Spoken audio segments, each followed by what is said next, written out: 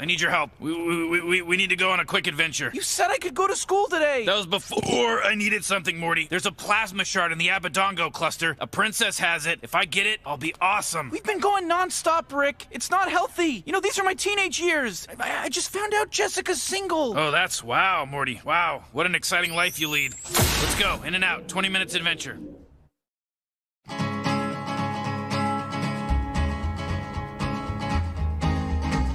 To the town of our free rode a stranger one fine day. Hardly spoke to folks around him, didn't have too much to say. No one dared to ask his business, no one dared to make a slip.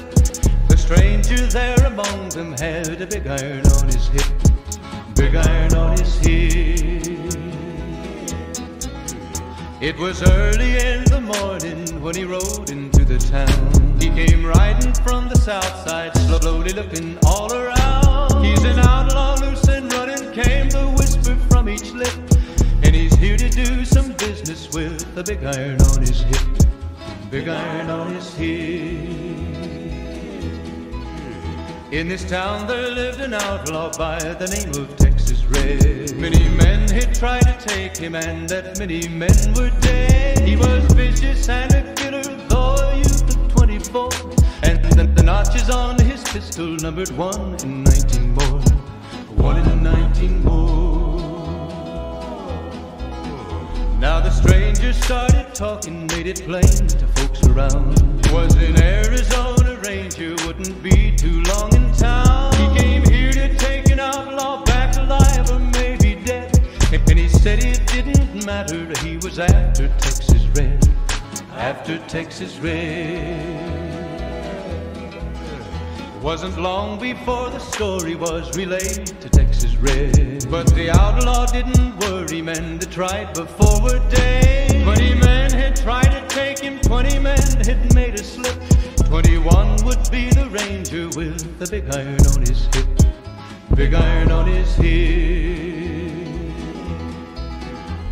The morning passed so quickly it was time for them to meet. It was 20 past 11 when they walked out in the street. Folks were watching from the windows, everybody held their breath.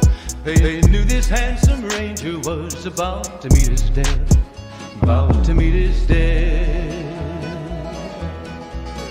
There was 40 feet between them when they stopped to make their play. And the swiftness of the ranger is still talked about today. Texas Red had not cleared leather for a bullet fairly ripped.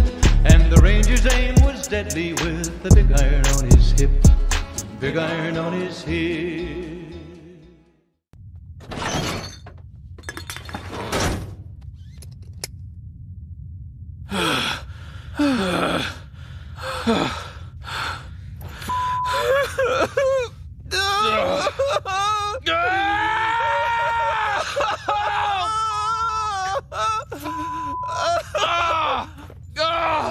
I can't f***ing do this anymore! That was seriously up. We almost died. So you agree? Yes, this was insane. That was pure luck. I was not in control of that situation at all. Look at this, Morty. Look at my f***ing hand. Look at this shit. Why do you keep doing this to us? I don't know, Morty. Maybe I hate myself. Maybe I think I deserve to die. I don't know.